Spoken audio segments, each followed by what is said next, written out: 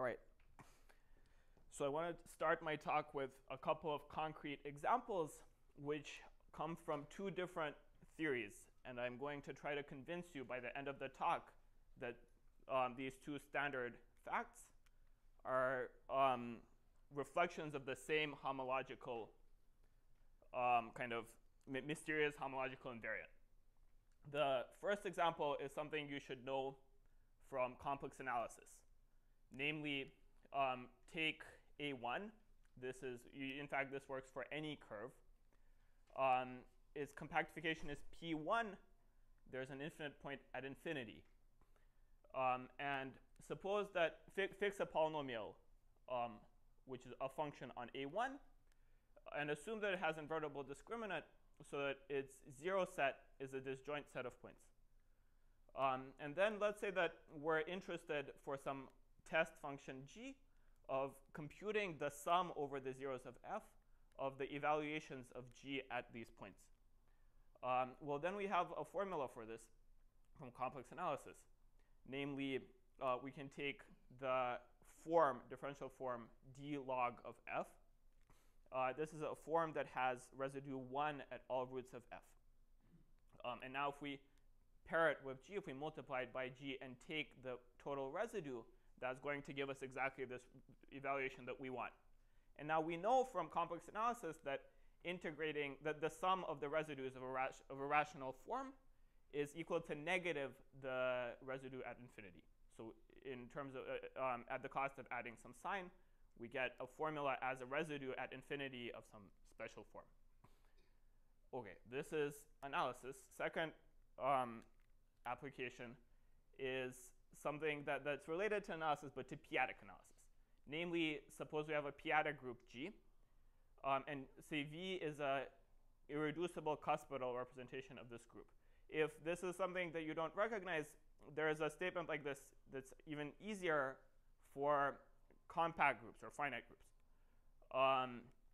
So we define a matrix coefficient of this group as follows. Take a vector in the representation, pick a covector in the dual, something called a contragradient dual, and assume that they satisfy some normalization.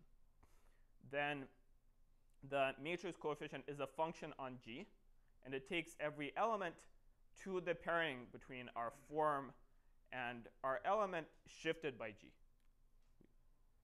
So this is some non-trivial function.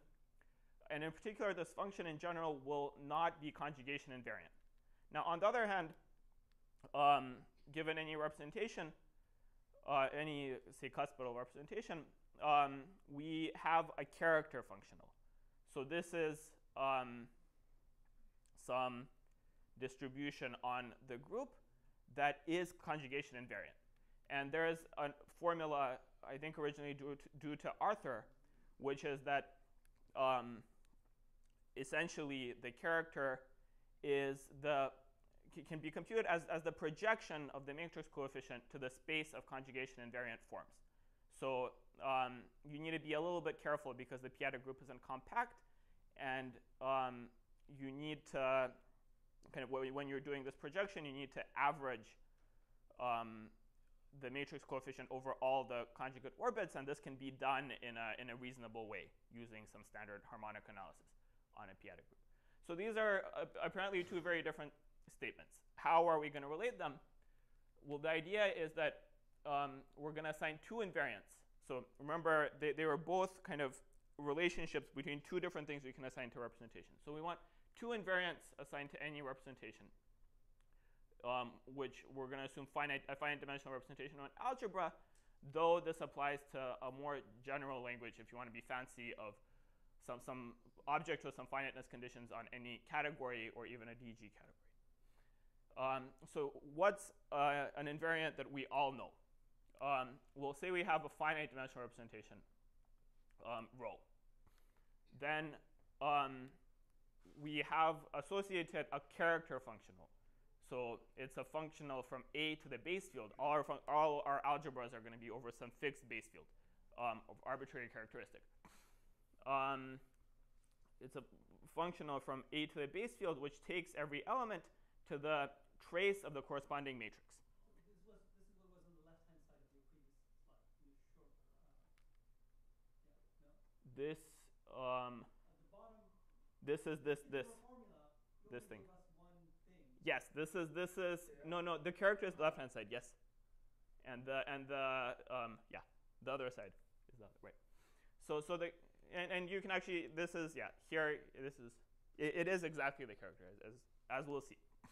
Right. So it takes an element of our algebra to the trace of the matrix, and now remember that the trace of the product of two matrices doesn't depend on the order you multiply them in. This means that if we take any commutator, then its trace is 0. So the trace function of factors through the quotient by the vector space spanned by commutators, which is called the cocenter. That's one invariant. Now there's a second invariant that comes from the, I think originally from the theory of Homological homology, called the Dennis trace, and it's somehow dual. It lives in the cocenter. It's not a functional on it. And the way that's defined is a little bit more complicated. You want to take some projective resolution of V, and you want to consider its projectors. But so the moral, the thing that I want to convince you guys of today is that if we lived in an ideal world, these two invariants should be related. And the relationship between them should be an integral formula like the ones I showed. So we don't live in an ideal world. In all the cases we care about, somehow whenever the representation is small enough that the trace is defined, in almost all such cases, the Dennis trace is 0, or at least it loses a lot of information. So we want to fix this situation. This is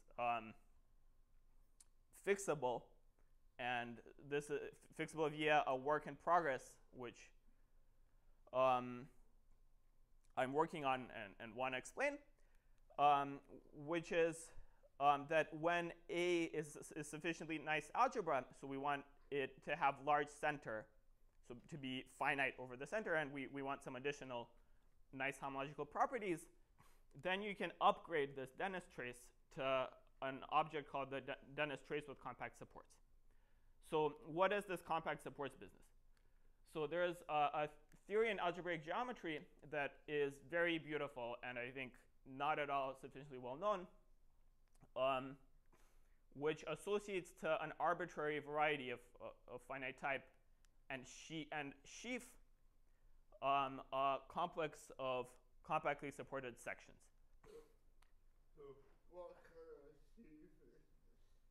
Any sheaf, or any coherent sheaf, right? So of course, if you have a constructible sheaf, then this is more standard. But let's say F is a coherent sheaf, then I claim that there is a well-defined notion of sections with compact support.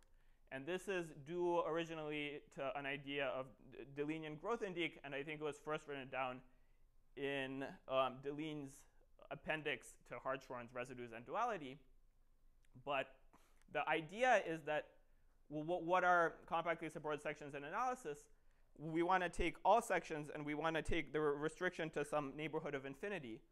And we want to take the kernel, so the things that are 0 in a neighborhood of infinity. And then we want to take this neighborhood of infinity, take the limit as this neighborhood of infinity gets smaller and smaller.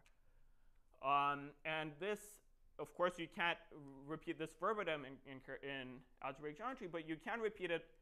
You can make this, have this make sense as long as you're willing to do some formal geometry. And because you're doing some formal geometry, your vector spaces become topological vector spaces. They're pro objects.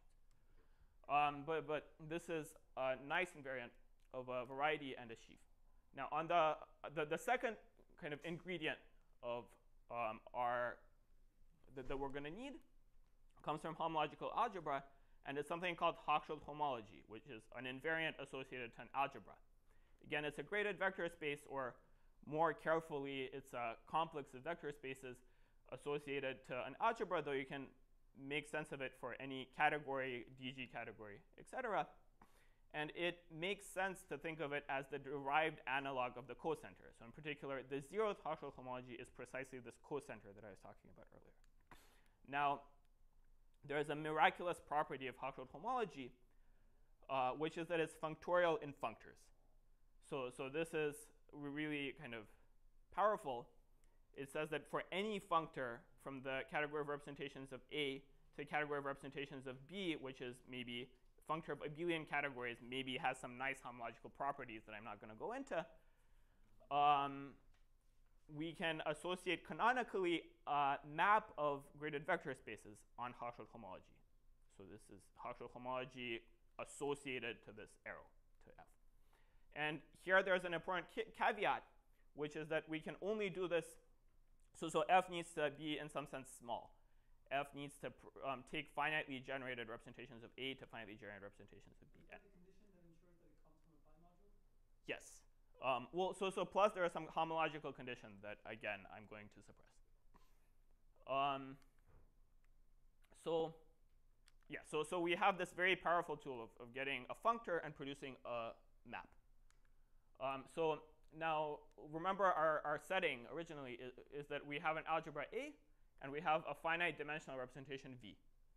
So associated to this, we have three special functors. The first one is a stupid functor. It's the structural functor from the category of vector spaces to the category of representations.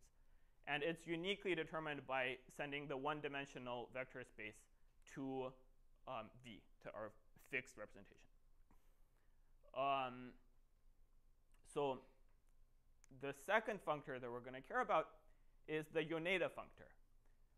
And it takes a representation to Hom from this representation to V. This is a contravariant functor, but it turns out that Homological homology doesn't care if you replace a category by its opposite, so this is still OK for our picture. And the third functor is the mixed covariance Hom functor, where we take a pair of representations and map them to their Hom. And it's easy to see that this, in fact, extends to a functor from the category of A tensor A op modules. And once again, in an ideal world, all three of these would give us maps on Homological homology. So let's look at these maps. So the first one has to be the structure functor comes from vector spaces to Homological homology. So the corresponding map has to take the Homological homology of vector spaces, which is just k in characteristic 0, to the 0th Homological homology of A. And this is precisely this Dennis trace that I was talking about in the beginning. The second functor associated to the second map associated to your Yoneda functor has to go in the opposite direction. And this is easy to check that this is the character. And so as I said in the beginning, the Dennis trace, when we care about finite dimensional representations, it loses a lot of information. And the character, somehow, in the most cases we care about, it distinguishes a reducible representation. That's OK. And now, what about our third kind of most mixed covariance Hom functor? Well, when it does induce a map on Homological homology, this map is called the Mukai pairing. However, this is very rare. For derived categories, it happens more frequently, but for ordinary algebras, this can only happen if A is finite dimensional. The reason is that if we take just the finite dimensional representations A and A, their Hom is the vector space A, which is too big on this A is finite dimensional. So that's a big problem. How are we going to solve it? Well, I'm going to introduce a couple of new constructions. So remember, I said that our algebra has large center. So in particular, this center has a spectrum.